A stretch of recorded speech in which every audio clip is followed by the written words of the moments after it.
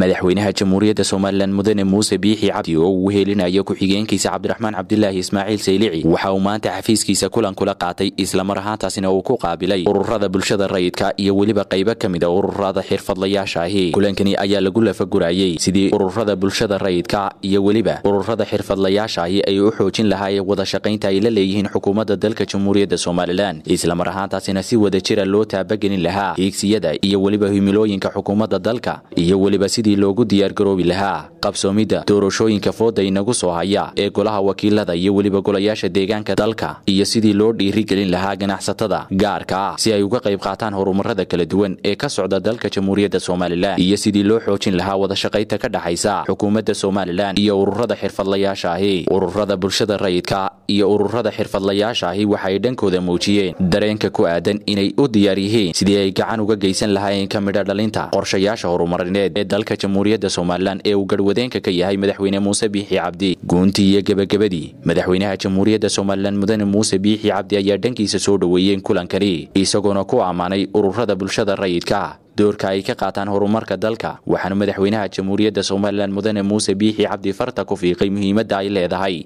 in la xoojiyo wada shaqaynta ka dhaxaysa ururada bulshada Rayidkaa iyo xukuumadda Somaliland iyo waliba sidii uu dhankiisa diyaar ugu